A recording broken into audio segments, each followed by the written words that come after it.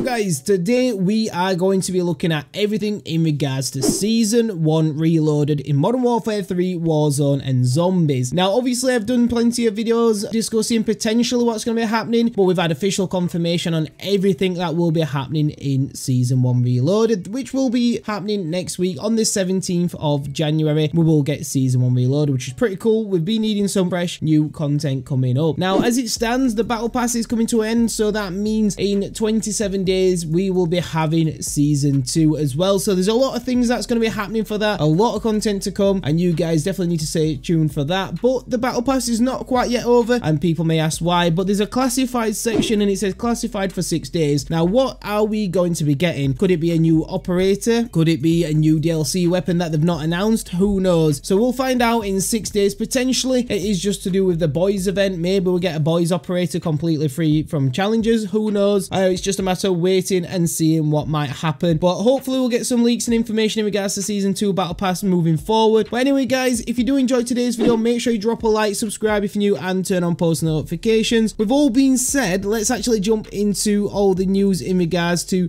Season 1 Reloaded. So like I said, they did do a big blog post on everything that is going to be happening. Of course, we are going to get the brand new 6v6 Rio multiplayer map, and we're also going to get like some new game modes, etc. Rank play is going to be coming in, so let's have a look at everything that they have discussed. So first of all, the new 6v6 multiplayer map, deploy to Rio, a new core map that challenges operators to a street fight in an upscale shopping center, introducing team gunfight, infected headquarters, compete across 3 new multiplayer modes. Then obviously we're going to get the boys limited challenge event, so we'll get the souped up version of Kill Confirmed featuring power boosts and earn in-game rewards for completing tasks in the boys Soup Siege event challenge. And then also rank play is returning, so it will be the first season of rank play. Stay here to fight like pros and rise through the ranks, but honestly we're doing that in regular lobbies anyway with skill-based matchmaking. I'll throw some images up of the Rio map. It looks pretty sick, to be fair. Like I say, it's a bit of a shopping center, quite a small map, so there's going to be some head-on gunfights pretty much straight from spawn, so probably a little bit like meat, I would imagine. So the boys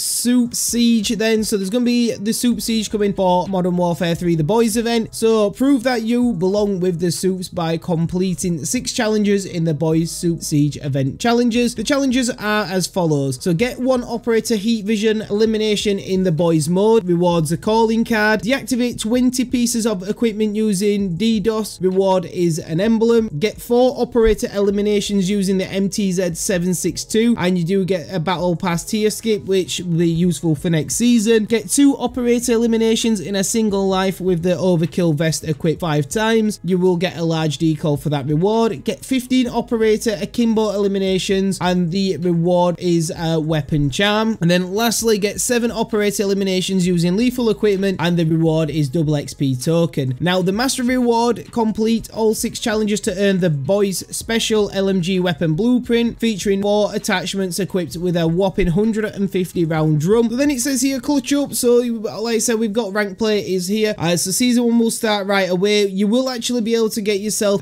some different variants of the operator skin. So basically every time you rank up bronze, silver, gold, etc., you will get a new variant of the operator. So with rank play then, there's going to be obviously seasonal rewards that you guys can unlock. So season 1 skill division rewards. So while the above rewards are earned in season after winning a certain number of matches, the skill division rewards are handed out at the end of the season based on your best skill division obtained during that time. So bronze and silver players who reach the silver or bronze skill division will be awarded with a accompanying season 1 emblem. Gold through crimson players who reach gold through crimson will also receive new rank play themed operator skins and weapon charms in addition to the skill division animated emblem reward. Iridescent reach the iridescent skill division to earn the Modern Warfare 3 season 1 iridescent animated calling card in addition to the skill division operator skins animated emblem and weapon charm rewards. Top 250, the best of the best will earn the top 250 operator skins, a weapon charm, a unique animated emblem and calling card for those who finish between 2nd and 250, and a unique one-of-a-kind animated emblem and calling card for the #1 ranked player of the season. Zombies overview then. So taking on a new warlord. A new warlord enters the exclusion zone in the form of South Korean born Dokkaebi. Defeat her if you can to earn high tier loot. Now obviously I mentioned that she was coming in for for quite some time, as it was in the original roadmap for Season 1. So it states here then, in regards to Dokkaebi, prepare for a new challenge in the form of South Korean-born Dokkaebi, a key lieutenant within Terminus Outcomes. Dokkaebi boasts a deep understanding of electronic warfare with access to a fleet of self-programmed autonomous drones ready to attack operator deadbolt operatives on site. Operators will find Dokkaebi's fortress at the top of the skyscraper in Zaravan City. A technological savant, the warlord uses drones, turrets, and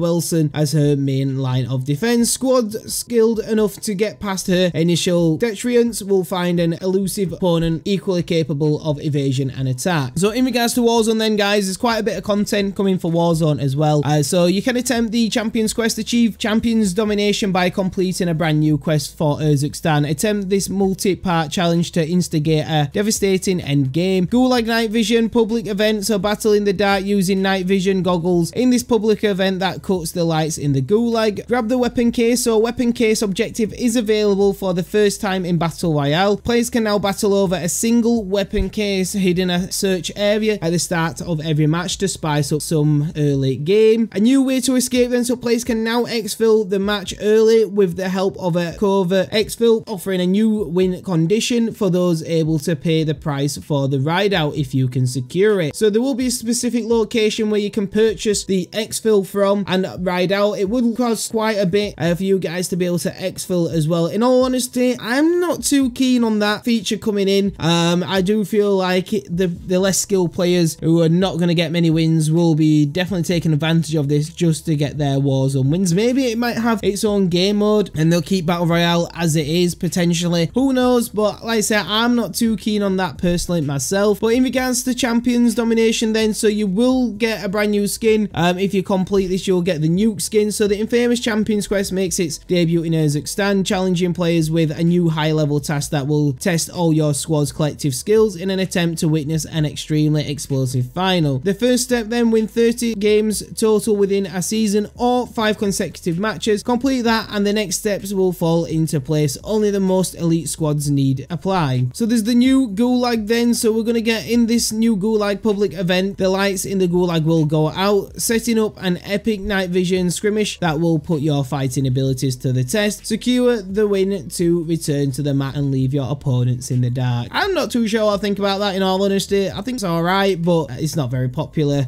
for myself. I wouldn't be too happy about being in the dark fighting. I'd rather just have the lights on, to be fair. A single weapon case then spawns in a small search area that at the start of every match. Once found, the player holding the weapon case is marked for all enemies in the match. If a player holding the case manages to stay alive at the end of the match or their squad exits the map using a helicopter called in by purchasing a covert exfil, they and their teammates earn exclusive rewards. So that's how the weapon case will be working in Warzone. So 2 new weapons then. We're going to get the HMR9 SMG, like I mentioned in a couple of videos. Like I said, that was all in the roadmap at the beginning, and then the TAC Evolver will be in there as well for you guys to go ahead and use. And then we are going to be getting a Tracer pack, the Boys A-Train Operator Bundle, and same with Firecracker Operator Bundle as well. And we will be seeing the return of some of the older Boys bundles that was in there before. But that is pretty much everything in regards to what to expect. There's literally a lot of content that's coming with Season 1 Reloaded. It won't be long before we start seeing everything in regards to Season 2. So you definitely make sure you are subscribed to the channel with notice on, because you don't want to miss a single video. I am pretty much posting daily, so you guys can get all the latest news in regards to Call of Duty Modern Warfare 3 and Warzone. But anyway, guys, I appreciate every single one of you tuning in today's video. If you've enjoyed it, drop a like, subscribe if you're new. But as always, guys, I'll catch you on the next video.